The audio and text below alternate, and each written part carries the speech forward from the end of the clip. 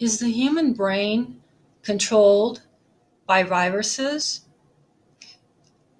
That's not so far-fetched, and I will attach a link below by Scientific America. It's called When Viruses Invade the Brain. So scientists are now learning things about viruses that they never knew before. And I have a theory because I've often wondered why people are so stupid.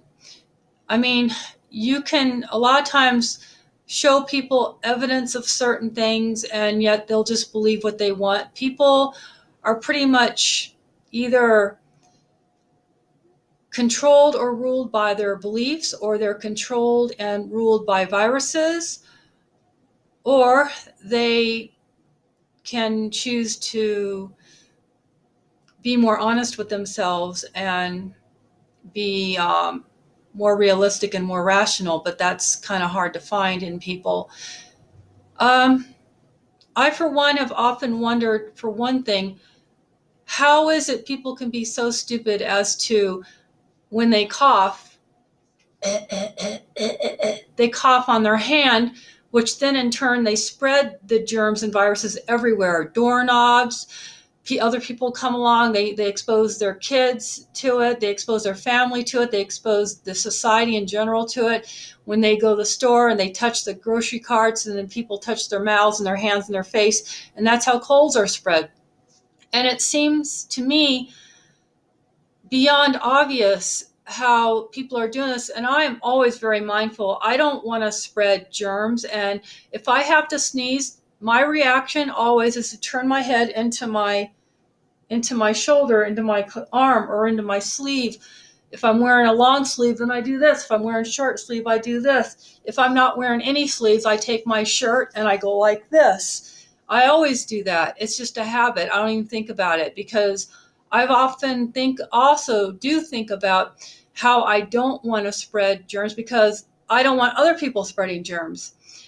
I feel like you should do unto others how you would have them do unto you. No, I'm not religious. I don't read the Bible, but that's just my own personal feelings on this subject.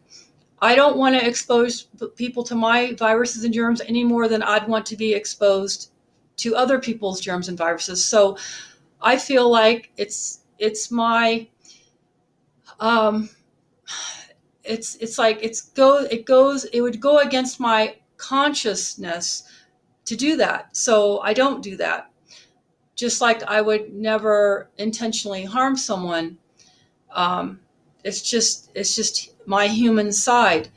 So my theory is this: because I don't really believe that people want to intentionally spread their germs to others, and I don't want to believe that they're that stupid that they're doing it on, that unintentionally, that I think that the reason they don't think about it is because they have some kind of virus blocking the neuron in their brain that would signal that information to them. And I believe that people are, for the most part, being controlled by these viruses, because one of the things viruses have to do to survive is to spread to other people. They like to propagate or spread themselves around. So instead of just staying in one host, because eventually that host will die, they like to spread around to other hosts. Young people, old people, everywhere. They spread everywhere. And the only way viruses can do this is if the person they are hosting is somehow, their brains are blocked from this information. That's my theory. I stand by this theory, and I'm sure AI would tell you no differently. If we had super AI, which is artificial intelligence beyond the human mind. I think even general AI could tell you this. I mean, it's easy to figure out. I'm going to attach the link again, and you can see for yourself. Take care.